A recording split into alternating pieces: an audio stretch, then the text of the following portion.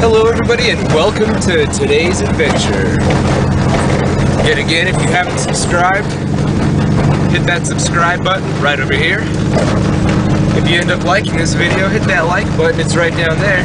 But hit the share button. I'm a goof.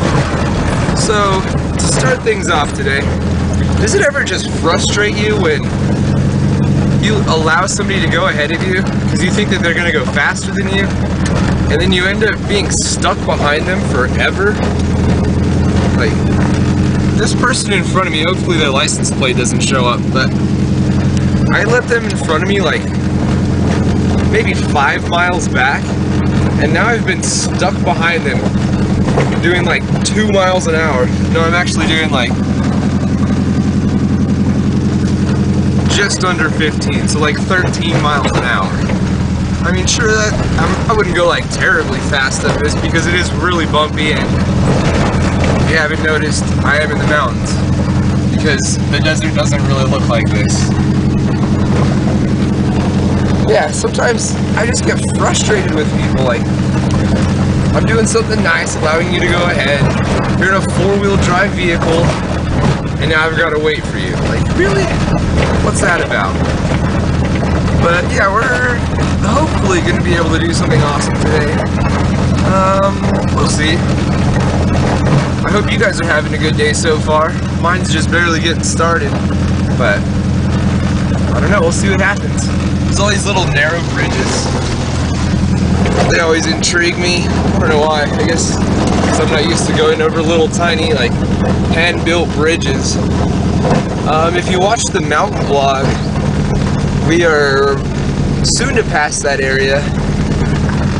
Oh, I thought they were gonna pull over and let me pass. Nope, they're just going slow over these little tiny bumps that I'm just gonna go around. They went over them and I just do this. Go around it.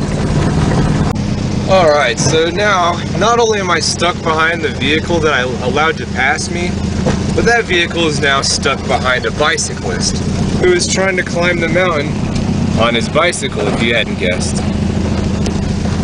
Wow. So, all I can do is be patient. Typically, I'm a fairly patient person. So, for now, we can look at this awesome stream while trying to avoid hitting that log. That would be fun. Definitely don't want to be hitting logs out here. Got a flat tire out here, I'd be screwed. Yeah, just being patient. Driving less than 5 miles an hour up the hill. I can't believe this guy's actually riding his bike up here. No, thank you. Well, the other vehicle's making a pass. It's like NASCAR almost, except for a Dodge and a bicycle. Alright, I executed the most awesome NASCAR style pass ever on the bicycle. I drafted him and then slingshot around him. It was amazing. No, it wasn't really amazing at all. I just barely cruised past him at like 3 miles an hour. Oh, a little squirrel over there. Hope he stays off the road. He might get run over by a bicycle. 30 minutes later, I am still stuck behind the Dodge. We're doing like 3, and it's really not that bad. They slow down to go over a rock this size of like a Coke can. Like, really? Really? What are you doing? You're in a 4-wheel drive vehicle. It's not that low to the ground. Like, my car is lower and I'm just like, whatever, go over this rock. I mean, sure, they're in a much newer vehicle that they probably care more about. I mean, sure, don't get me wrong, I love my car. It's awesome. It gets me everywhere. It does give me problems from time to time, but that's expected with an old car. But yeah, I love my car. It gives me problems from time to time. Like I said, it's kind of expected with an old vehicle. But yeah, just cruising up the mountain still. Probably 45 minutes later, we'll get to this cool spot that I want to show you guys.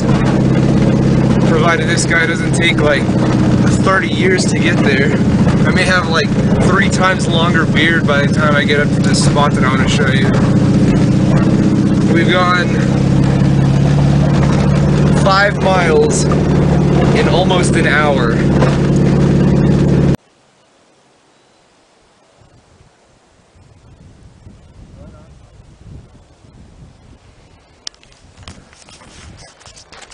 So that there is destination 1 of hopefully several. That is the other side of the mountain from where I live. And yeah, just thought I'd show you guys around. We're not quite at the top. I decided to pull over and show you guys that. And also give some space between me and the Dodge. That way I don't have to go super slow. I mean, I'm not gonna floor it and do like 90 up the mountain, but let's get going. Alright, I'm finally on paved roads. This road is Highway 536. It leads up to the backside of the mountain. There's 2 ways to go up the mountain. The dirt way that I went up, then there's also this Highway 536.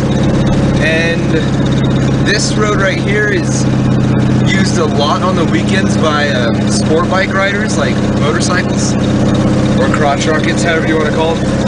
But it's really fun. I've been up this road several times on my motorcycle. It's real windy, you can go pretty fast. However, one of my friends, Kent Fallon, who's a professional BMX racer, he also raced in the last 2 Summer Olympics. He was riding his motorcycle up here and hit a patch of gravel or sand or something and made him slide out. His bike went underneath the guardrail, and luckily for him, he hit the guardrail. I think he broke his leg and his arm and some ribs, and that doesn't sound very lucky, but if he had not hit the guardrail, he would have fallen like at least a good couple 100 feet, probably to his death. So that's why I say lucky. In this turn right here, when I was on my way up this one time, there was a group of cars. We had met up at some gas station or something like that to drive up here, and I was hauling booty and laid the bike so far over that I was scraping not only my knee on the ground, but my foot peg and part of my fairings on the ground because it had folded my foot peg up. Alrighty, excuse me. According to a sign back there, I've just reached 10,400 feet above sea level. So the altitude's, well, the air is pretty thin, the altitude's really high. Air is pretty thin. Car does not like to run up here. You may hear it kind of struggling slightly. I am in 3rd gear doing 35, but the road's not terribly steep. It's just that the altitude is so high that my car hates it. It is carbureted. For those of you that don't know, didn't have fuel injection back when this car was made in '73. So makes it a little difficult for the engine to pull in enough air. Had to switch hands because I had to downshift. Yeah, it doesn't really pull in enough air, so it struggles a little bit. Yeah, we're almost to the top. I'm gonna see if I can talk to the forest ranger guy and ask him if I can just park for free for a few minutes so I can film for you guys and show you what the top of the mountain looks like looking down on the city. Hopefully he or she will be cool with it, but I have a feeling they'll probably say no. So, maybe a quarter mile from the top. Talk to you in a bit. Alright, forest ranger guy said I have to make it quick, so I'm walking as quickly as I possibly can. Just gonna go up here to the top of the mountain, and luckily he was pretty cool about it. He just said make it as quick as possible. So walking around this area, and this is what the city looks like from nearly 11,000 feet up.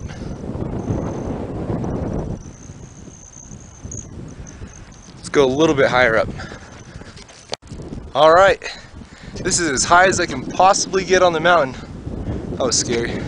There is a railing here, but there's a little indention, and I almost fell. But yeah, that's the city from nearly 11,000 feet above sea level. So, as I promised the forest ranger guy, I'd make it quick. So, we'll head back down. And I got an idea for the drive down. Alright, so my plan for the way down is to not use my engine at all. I don't recommend this at all if you have a modern vehicle, as your power steering and your power brakes will not work because the engine powers your steering and your brakes. However, in a car this old, there is no power steering and there are no power brakes. So I don't have to worry about that at all. All I get to do is save gas. Uh-oh, going up an uphill. Let's see if I can make it. I'm going to try to coast the whole 11 miles down the mountain.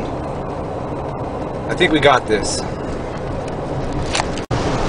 For those of you that don't know, Albuquerque is not only famous for the International Balloon Fiesta, which I plan to show you guys when that happens in the fall, but it's also famous, kind of, maybe not so famous, but we're also known for the world's longest non-stop tram. I think the total distance of it is just about a mile. Maybe a little less, maybe a little more, but yeah, world's longest non-stop tram. There are places that have longer tramways that go from like the bottom of their mountain to the top of their mountain, but they have stops in between where you have to get out and switch trams, whereas ours goes all the way from the bottom, all the way to the top, non-stop. Alright, so far I've made it 2 miles without my engine on whatsoever. I mean, I used it to back out of the parking lot and to get going forward slightly, and then I turn it off immediately.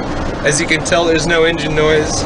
I am doing almost 40 miles an hour, slowing down for the turns, but still haven't used a drop of gas.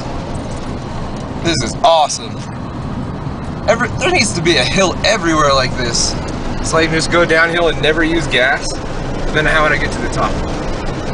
I don't know. Alright, I've made it almost to the end of the pavement. I am going to go down the dirt way, but I'm going to try to keep my engine off. I don't think I'll make it all the way through the dirt because there are some uphills and I have to go kind of slow over some of the bumps, but we'll see how far I can get. The cave that I was at in the mountain vlog, that's 5 miles from here, so I'll see if I can at least make it that far. Hopefully I can. So back to some science for you that may be interested in that. Well, first off, still haven't used any gas, but back to science. The way this works, if you're curious, is gravity is constantly pulling all matter downward towards the center of the earth. So because my vehicle has mass, gravity is pulling it down, but since I'm on an inclined plane, which is a slope, or in this case a mountain, the inclined plane is propelling me forward due to gravitational pull. And a trick behind doing what I'm doing is you kind of have to know when to use the brakes, how much brake to use, and for how long. Because if you use too much brake and there happens to be a hill in front of you, then you gotta turn your engine back on. But if you use momentum, which I believe is mass times acceleration squared. No, I think it's just mass times acceleration equals momentum. And acceleration being a constant forward speed. It's not exactly how you would think of acceleration where you're truly accelerating. It's just a measurement of speed, really. But yeah, little science for you guys. Alright, still haven't used a drop of gas. I am passing the cave now, and I made a pass on a vehicle while being completely unassisted other than gravitational pull, meaning my engine was not on still. And that makes it about 9 miles that I've gone without using any gas whatsoever. Kind of bums me out though, because I can't turn my radio on because I don't want to kill my battery and then get stuck on an uphill and not be able to start. So that's kind of a bummer, but this is fun.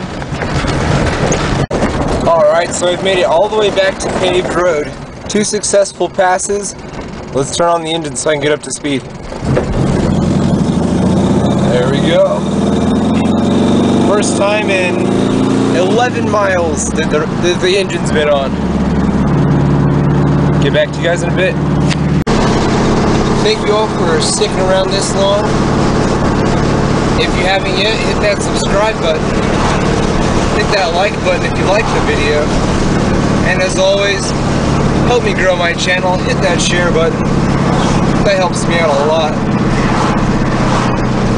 Adventure's done for today, but there's always another one tomorrow.